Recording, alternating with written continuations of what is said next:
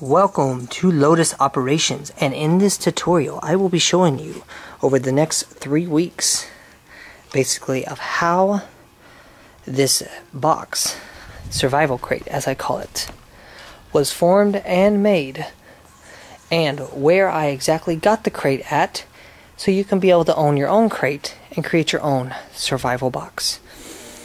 So the next videos will show you how, and I will take you step by step. So here we go. Let's have some fun and let the projects begin. My name is Jake, as y'all know from my previous videos, but in this video I'm going to be starting to teach y'all about how you can create survival situational boxes, but as I call them, survival emergency kits, sector boxes or sectional boxes, depends upon, you know, how you want to label them and stuff like that. But from the basic materials around you, and I want to tell you exactly what website you can get these style of boxes from. Now they're kind of pricey, but they're well worth the price because they handle very well when it comes to high stress situations.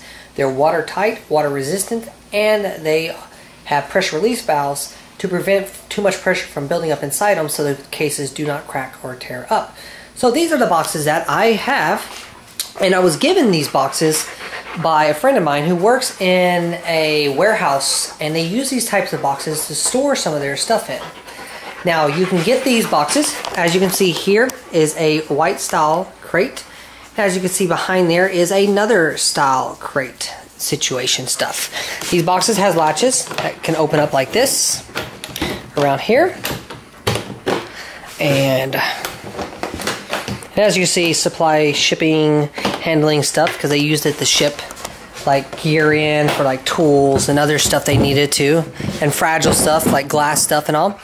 And inside these boxes has just a seal, as you can see, a seal right there. And they weren't needing these crates anymore, and he knew that I like to do survival stuff, so he passed them on to me instead of them being thrown away, because that's all that was going to happen. They didn't need them anymore because the latches were all rusted up and they bought new ones, so he just gave them to me. So what I'm going to do is teach you how you can take these old crates, or buy you new ones, depends upon if you have any hookups with people who utilize these crates or not, or you can go to the website casebysource.com, and at that website, again it's casebysource.com, you can take and buy these style of crates, many different styles, designs. Price ranges varies from discounted versions of $90 all the way up to $1,500, depending upon the size of your crate. So now, in the next video, right here, we're going to get ready to get some spray paint, as I have right here. We're going to have it spray painted tactical colors. Now, you can spray paint it whatever colors you want, but being I'm dealing with survival stuff, I want it as tactical as possible so my crates blend into the environment around me so no one knows where my campsite is and I'm located at. But I did see on the website they do have some nice orange ones that they would use like in Antarctica or extreme white environments so your crates don't disappear on you. But, yep, Trey, that's my doggy, he's wanting attention. But they do have those there, and those look nice. Now on this website, cratebysource.com or cratesbysource.com, they have also ones that has wheels, they have it, everything else like that stuff there. But I'll put the website in the link below so you can be able to actually go to the website to get your own crate if you want to build these style of cases. So now, let's get ready to start spray painting this. Okay, here we are. We are shaking up our paint. Now, as you can see here, I have certain sections taped in the box, but I'm not taping the latches due to rust issues. I did scratch them down a little bit to try to clean it up, but it's pretty bad on the rust stuff. But I didn't scratch it up today. I scratched it up a while back, got what I could. But there are certain sections I don't want painted, the tactical colors. But the latches for this box here, being that this box is for someone else, I'm really not too worried about the latches being covered. But if my latches were in perfect shape, then I would definitely cover them up so they could be nice and pretty. But being these are all rusted and old and was left out in the weather at his warehouse for several months at a time frame, I'm going to actually take and paint them up so to kind of keep them a little bit protected. So here we go. I'm going to set up the camera, and then... Now you want to do thin, even coats. Clean off as much old paper as possible. If you have an older box, if you have a newer box, it will not have any paper on it. So, me, I had an older box. I cleaned up the best I can, but...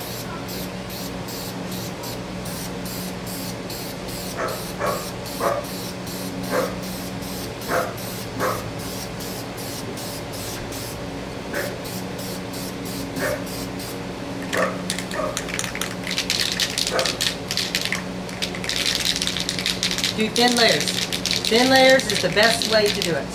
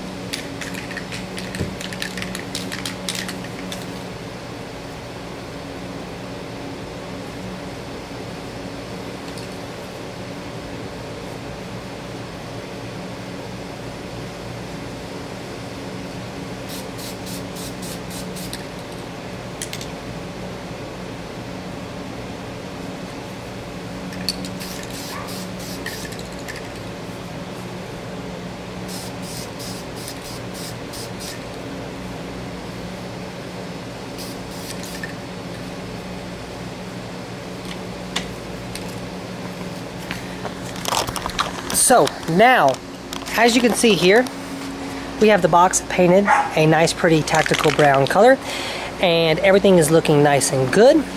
Now what I'm going to do is let this dry, which takes about 30 minutes for this paint to dry, peel off any more paper that is trying to come off, and give it this nice pretty second coat.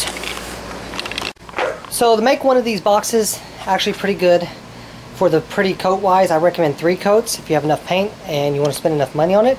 But usually 2 coats, depending upon how well the box takes the paint in, is usually covers it in good. So once the paint dries, I get the second coat, and we start phase 2 of this operation of getting it ready for survival situations. I will put up a video, and we will keep going together, and then you will see step by step from the box from the beginning all the way to its finished stages. Hello, Have a nice day. And welcome back to Lotus Operations. And for the past few weeks, I have been trying to show you how to make some survival boxes based off a simple, normal, military-style crates that you can get from a normal website that is sold to civilians. And as below in the links, I do have the website posted in case you are interested in the type of boxes. But I have now gotten to the point to where I have finally figured out my logo design and how it is going to be done. So I'm going to show you through this video here. And we will get it spray painted today on the boxes so we can officially have one crate made. And then you will see exactly how the boxes look and what the finished product will be for your survival emergency crates, whether it be for medical supplies, food supplies, normal camping gear, or even weapons and ammunition. Whatever you decide, that's up to your imagination. So here we go. Let's work on the logo. So we're going to turn this camera around now. Bear with me. And adjusting the camera. And adjusting my legs so they don't fall. So, as you can see here, wow, I didn't even know I had the camera zoomed in. So we are going to start creating our design. So we're going to type in Lotus for the first one. Now I'm going to want everything here as capitalized. So I'm going to have to backspace this. No! Son of a gun. Caps locks. Lotus. Carry you up. Boom. Next one. Text. Operations. Oh, what just happened? Operations. S. Now we're going to kick you right here. Now we want to bring these down here. And then we are going to import, let's see if I can remember how to do this. Upload image. This is our gun site that we like because unfortunately this is the only style gun site that will be basically able to be spray painted without disappearing to a full circle. So let's put this in. How did I put this in? How was I going to put this in? Uploaded. Boom. Information. Nope. I don't want to delete it. Uploaded. No. No. Upload your images. Fine. You know what? Delete. Yes. Why is it not working? You know what? Let's delete these two while we're at it. Delete. Yes. Since I don't know how to re-upload images, I'm going to have to learn that. Upload and delete. So we're just going to go find it in our other files. We're going to go upload image. Crap. I'm going to have to try to do all this again. So, Cricut fonts. Nope, not the fonts. Cricut down. We are going. Sorry about guys, about all the little blabbering. But as a joke with at work, I've always talked to myself. So let's see if I remember this right. We gotta go moderate complex. Continue. Then we are going to go to advanced options. Nope, not advanced options. We want to go to shrink you out. Mice, mice, mice. We are want to do erase here. Boom. I'm going to click that. Then we are going to go to the erase button and then we're going to make it big, and then we're going to go and erase this little guy because we do not want this inside our stencil thing. Now, and then we hit continue. And then we save this as a cutout image because we want to cut this image out, even though we don't want these lines, because we're going to save all this so this can become spray painted. Boom. And you know what? There. Save. So, insert image. Why didn't that work earlier? Okay, so now as you can see we have our image in. So we are going to make this thing's awfully huge. So my ideal I had is, because originally I was going to make the O part of it, but instead I was suggested, how about you make the O part of the crosshairs as like a perfect circle. Then we take and we move this stuff around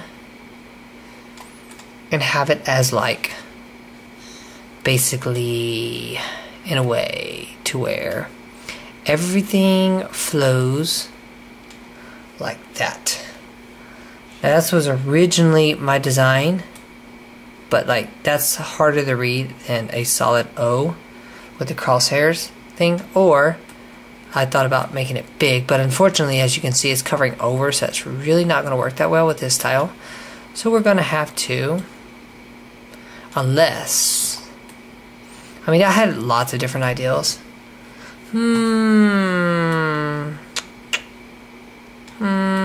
Let's see. If we do Lotus Operations like that there, that's not a bad idea.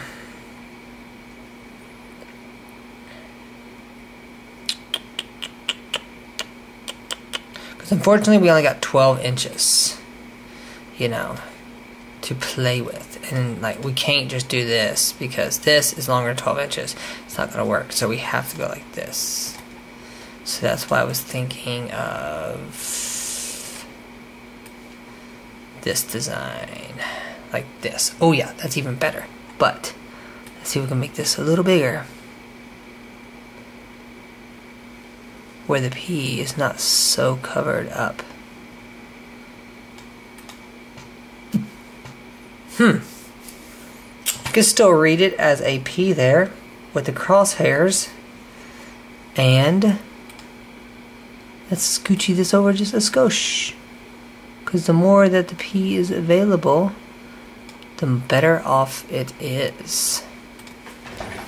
I'm thinking we are going to stick with this design.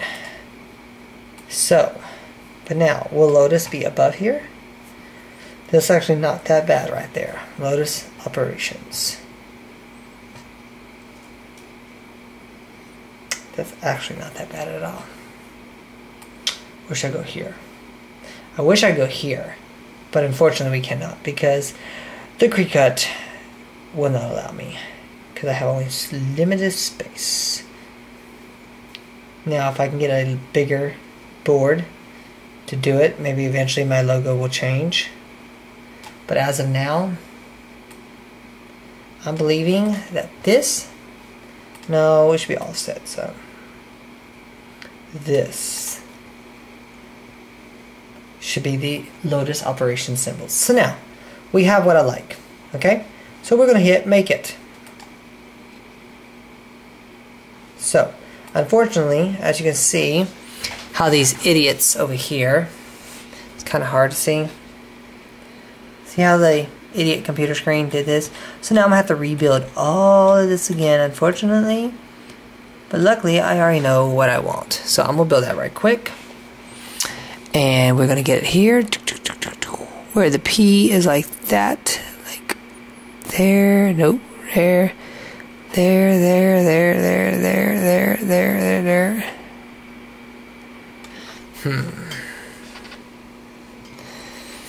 Now we don't want it mirrored or anything, it really doesn't matter, but like we want this here, and we need to bring this over to 11, and then this too.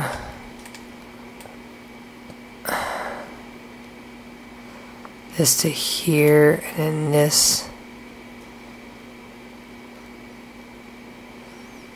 And then we want to make it like as like coolish as possible.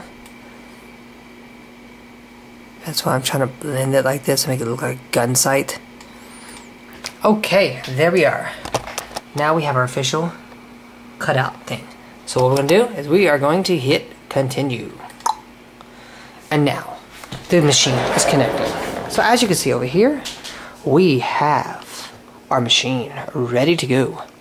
Once that thing, oh look, there it is, it's flashing. It's going to start the cutting of Lotus Operations stencil. And here we go. So as you can see, we are cutting out our symbols.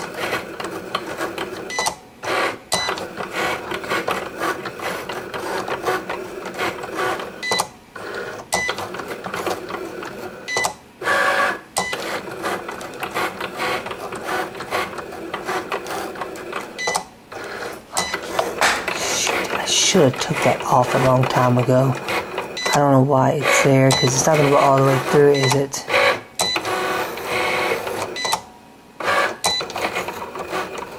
Oh, shoot! Son of a gun. I didn't put it in the... I'll be back. Here we are, people. This is our final font that we are going to be doing. And as you saw earlier, I did make it, but unfortunately it was the wrong type of font, so it would not have spray painted good. So we are trying this once more. And because this is my last piece of style board, that will work. And so now we are going to see exactly what happens if this will work.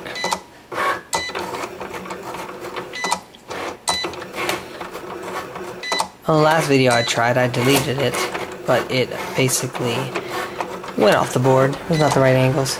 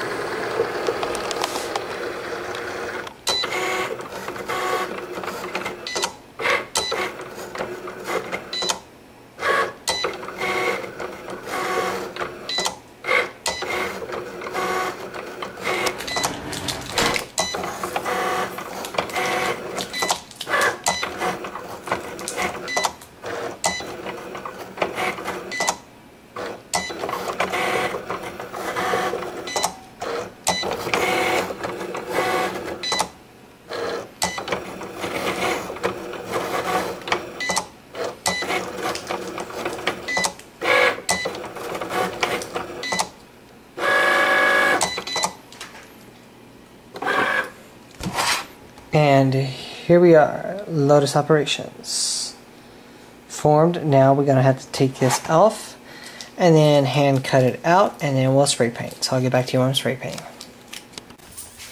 And here is the moment we have been waiting for. As you can see, Lotus Operations is fully stenciled out, and a patience of nice 3 weeks is going to pay off.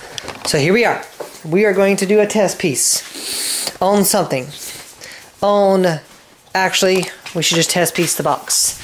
Worst case scenario, it screws up. So now here is the box that I was going to be doing for my father-in-law, that I'm doing for this video for food, but unfortunately, due to the fact of the box actually keeping the oil smell inside it, because it was used to be storing like oil products or stuff like that, we are not going to be using it to put food in, because that is not sanitary and healthy wise. So we are, in fact, I'm thinking about using it for myself to put other types of supplies in, like other random stuff that really doesn't matter about smells. Candles, matches, things like that. So, here we are. We are going to put our stencil down on top of this thing. Try your back away. On top of this thing, and this is where we're going to have it. So we're going to tape this puppy down, and then we're going to spray paint. Now here we are, the moment of operations. Get it? And we're Lotus Operations. Now the wind's got to start being picking up. Really, wind. Okay, so we're going to turn this down here like this, okay? So we can be able to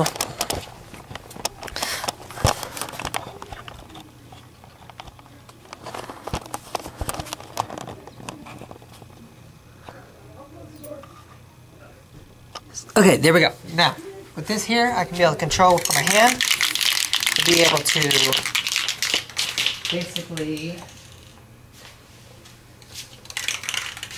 have better control over our stencil, keep everything nice, good, perfect, organized. And now, here is the moment of truth.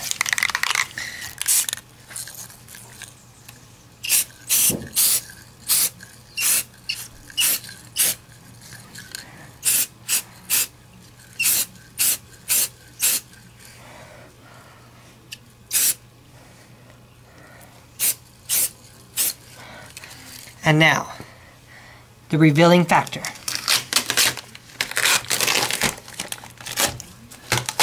Lotus Operations. Stencil. And that, my friends, is how it's going to basically look. I wish it would look a lot more professional, but